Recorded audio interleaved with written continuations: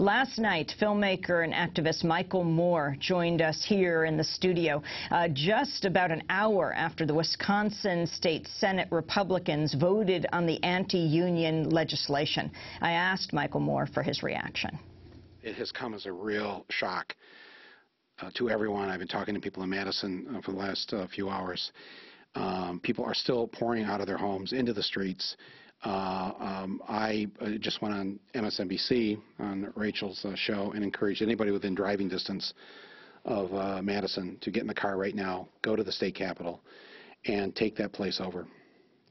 This is just such a travesty. And for it to happen on the same day, because just a couple hours before that, the state of Michigan, my state, the Senate voted, the House already passed this bill, the Senate voted on a bill that gives the governor these so-called emergency powers, where he can essentially fire the elected mayor or city council or school board of any town in Michigan and turn it over to a corporation to literally, I'm not making this up, turn it over to a corporation to run the town, or appoint a corporate manager to run the town. Not the elected people, but this individual or this company can run the town. I mean, it's these two things in just the last few hours. If people don't understand by now the level of this war, and it is a war, it is a class war on the people of this country by those in power and the tools that they have bought and paid for, who now serve in these legislatures. Well, I'll tell you this much. By the time this is airing here in a few hours on your show, people will already have been to Lansing. They're going to pack that rotunda tomorrow at the Lansing State Capitol, Thursday.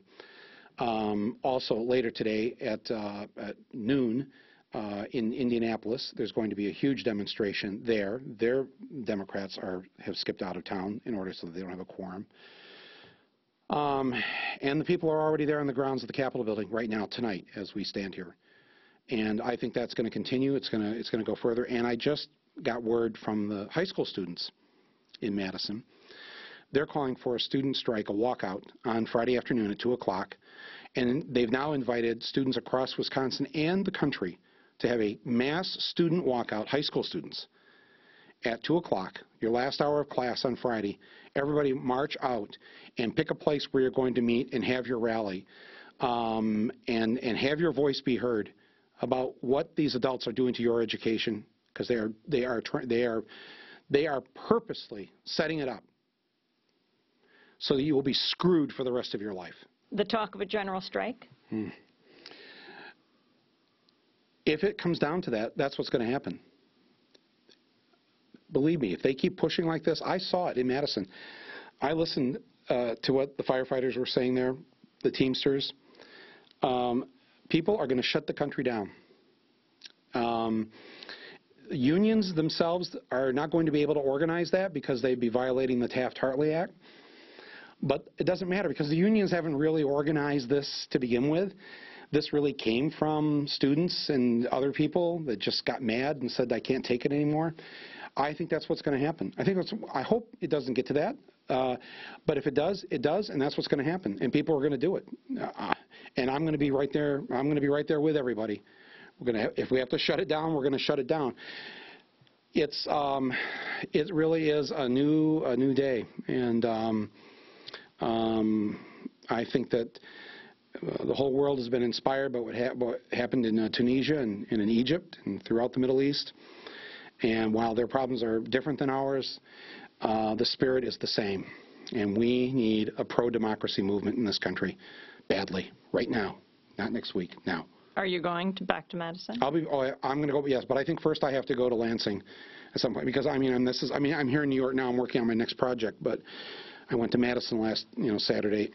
But I've been in contact with everybody back home in Michigan, and really, if you look at this Michigan bill, it's actually, if you could say, if anything can be worse than Wisconsin, it's actually worse, because it literally is a corporate takeover and a nullification of the democratic rights of the people of the state of Michigan. It's the most horrendous thing. I never thought I would see this in my day. Once the Republicans and the corporate power structure saw that they could get away with the looting of the federal treasury and taking millions of homes from people. They got away with that, and there was no revolt. There was no uprising. There was nothing. And Obama comes in there and he appoints one of them as our Treasury Secretary. Nothing. Silence. Well, if you were a big shot on Wall Street, Amy, and you saw that, oh my God, we just got billions of bailout money. We now are getting the Fed to print what will eventually be trillions for us. We've thrown 1 million families out on the curb, foreclosing on them. And they just don't do anything. They don't do anything. As with any criminal, what does that tell the criminal? If the criminal is not stopped, caught, punished for the crime that they've committed, they will keep committing the crime. And the crime of today, of these last 24 hours, of what they've done in Michigan and Wisconsin and what they're going to try to do in all these other states, they think they can get away with it. But I think they're wrong. I think they've overplayed their hand. I think that people are going to come out in droves over the next 24 to 48 hours. I think they're going to have the largest demonstration ever in Madison on Saturday. At least 250,000 people, I wouldn't be surprised, show up on Saturday in Madison. This is going to happen all over the country. These high school students are doing their thing. Thank you, Michael Moore. Well, thank you, and thanks for staying on top of this and for everything you've done about this issue. This is a turning point. I feel it deep in my heart right now. And the protests are so random and so not organized by the old school power structure of these sorts of things.